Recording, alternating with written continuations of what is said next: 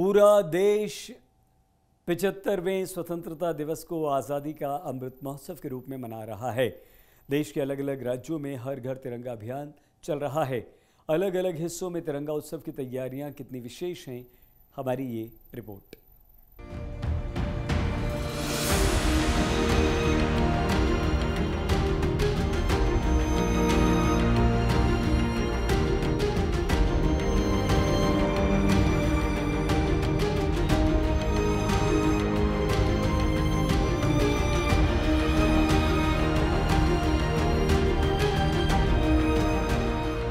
भारत के 75वें स्वतंत्रता दिवस को आजादी का अमृत महोत्सव के रूप में मनाए जाने की तैयारियों को लेकर पूरा देश उत्साह में डूबा है।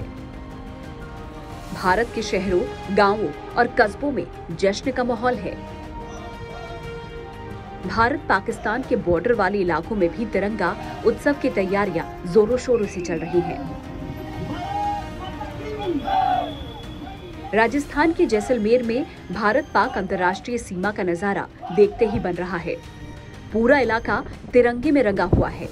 यहाँ पर ऊंट पर सवार हाथों में तिरंगा लिए भारतीय सेना के जवान पेट्रोलिंग करते नजर आए। हाथों में तिरंगा लिए बीएसएफ के 108वीं और 149वीं वाहिनी सेना ने जैसलमेर के मुख्य सड़कों पर रैली निकाली।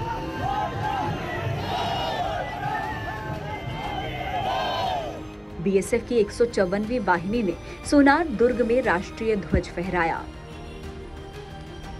जैसलमेर में तिरंगा उत्सव की तैयारियों को लेकर यहां की कलेक्टर टीना डाबी का कहना है कि प्रशासन की तरफ से हर घर तिरंगा अभियान को सफल बनाने के लिए हर संभव प्रयास किए जा रहे हैं। हम बहुत ही शानदार तरीके से सेलिब्रेट करें और जैसा कि आपको भी याद है कि 13 से 15 अगस्त को हर घर तिरंगा कैंपेन भी चल रहा है, जिसमें हम घर घर तिरंगे लगाएंगे। जितने भी इम्पोर्टेंट पब्लिक प्लेसेस हैं, ऑफिसेज हैं।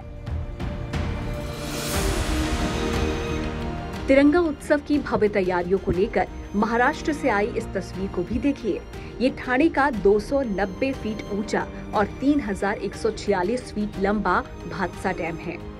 लाइट्स का इस्तेमाल कर डैम से बहते पानी को केसरिया, हरा और सफेद रंगों से सजाया गया है, जैसे पूरे के पूरे डैम ने ही तिरंगे की शक्ल ले ली है।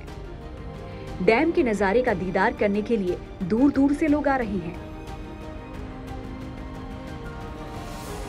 ये नजारा बुल्ढाणा जिले के चीखली शहर का है। यहाँ 75 मीटर मतलब लगभग 246 फीट लंबे तिरंगे की रैली निकाली गई। हजारों की संख्या में लोग इस तिरंगा रैली में शामिल हुए। शहर के मुख्य मार्गों पर रैली निकाली गई। रैली के समापन से पहले हजारों लोगों ने सामूहिक रूप से राष्ट्रगीत गाया।